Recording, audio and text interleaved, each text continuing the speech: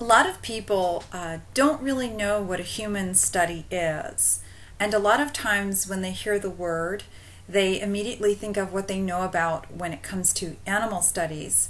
And they think, oh my gosh, how terrible that you would treat people like we treat our lab animals. The reality is that in a human study, it's actually the only humane way of doing a study. And this is because humans have rights. If you're mistreated, you can get legal action and hire someone to represent you, where the lab animals can't do that. So the reality is, when it comes to a human study, it really is the best way to go. It is not at all like an animal study. And there are many benefits for doing it. For one thing, an animal study is a very, very controlled environment. And this is incredibly unnatural. People are not locked in a confined space and fed the same thing for up to 2 years. And in general, the parameters can be set anyway. But generally speaking, a lab setting is incredibly unnatural. And so that alone really isn't a good way of finding out what works well in people. Maybe with some pharmaceuticals, but when it comes to overall health and wellness and really learning about an organism, it is almost the worst way to learn about one, because it is so incredibly controlled and no one is going to abide by that in actual practice. The other thing is that animals biologically are not the same as humans. And though we may be very similar, for instance, there are many cures of human diseases that are actually deadly in animals.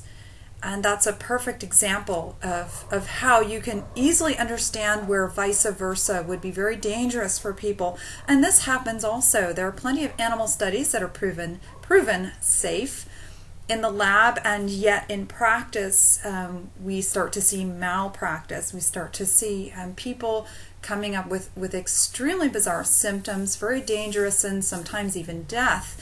And we've all seen those commercials when it comes to attorneys trying to basically take everything back, which the reality is you can never really undo damage like that. It's so unfortunate when there's a malpractice.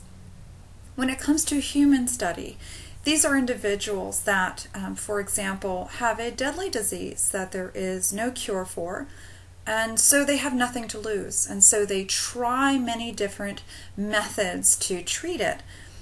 And the great thing is that just like you and I, they are living their lives as normally as they can. And so it's not a lab environment. It's very realistic to what someone would expect when they're getting treatment. Of course, it depends on the disease as far as what they can or cannot do, but at least it's comparable to anyone else with the same thing. So in the end, a human study is best for humans, because that is what we are. We know it'll work because it's been tested. It also is the most humane method because people have rights and animals don't, unfortunately. And on top of all of this, it really is just the best way forward. You're learning about the organism itself. These are people who are already looking for a cure for themselves, who are testing and pushing boundaries that you just wouldn't get in the lab from an animal. And we're not rats, mice, rabbits, cats, dogs. We're just not any of these animals. We're not these things. We can be similar, but we're not the same. You know, if you have a dog or a cat, there are certain things that are safe for us, but very toxic for them. Perfect example of why animal studies are just not conclusive when it comes to human ailments. Thank you so much, and I hope this was helpful.